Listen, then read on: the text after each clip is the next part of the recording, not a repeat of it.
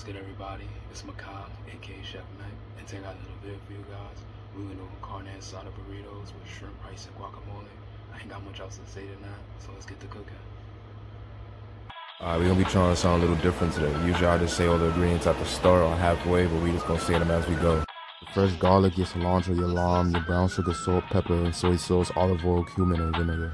Combine to add your skirt steak and let that carne asada marinate for 4 hours. Drain and cut your shrimp, then you add your salt, pepper, garlic, onion, cayenne, chives, red pepper flakes, turmeric, chili powder, and lime. The shrimp bring all the spice that mixes the rice. And get your pot, put your vegetable on, and then you're gonna add your rice of your choice and use some brown rice.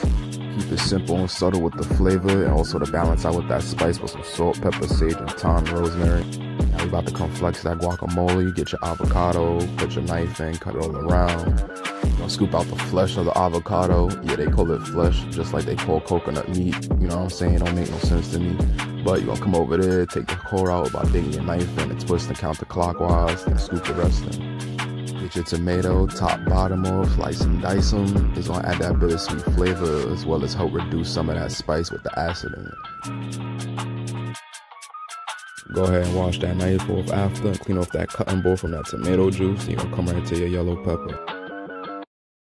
Bottom seeds is gone, but instead of slicing and dicing them, you're just gonna slice them because you're gonna let them fry up long ways. Alright, no funny, my phone bugged out and didn't let me record that part of me cutting my onion, but I ain't gonna stress it. So after you dice up your onion, you're gonna cut your lime too. Make sure your guacamole is all mixed and mush. Then you're gonna start adding your stuff. Guacamole takes a decent amount of time to prepare, so I recommend that you do it at the start while your carne asada is marinating in the fridge and your shrimp as well. Give it that more and let that flavor really speak for itself. Add your fresh ingredients. Do not touch that yellow pepper. Then you're gonna add your salt, pepper, lime, chili powder, cilantro, and combine it together.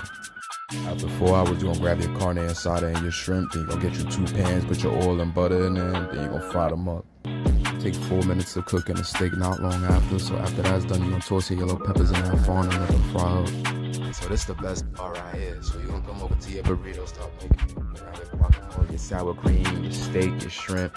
You're gonna put down your rice, your cheese, wrap them up, send the next one, get ready to go. You're gonna put butter on them so you can start frying them and give that nice crunch to them. Nah, this got me rubbing my hands here like Birdman, the way I be flexing this. Don't let nobody tell you how much filling to put in your burrito. If they can't do it, they're not you. Alright, so boom, there you guys have it, your carne asada burritos with shrimp, rice, and guacamole. Thank you guys for watching. Thank you guys for all the continued support. I just made it to top 10, so you know I'm gonna take us to top 5 and then 1. I'm gonna keep working hard, being consistent with these videos. Just remember to vote me for your favorite chef, and I'm gonna holla at y'all next time.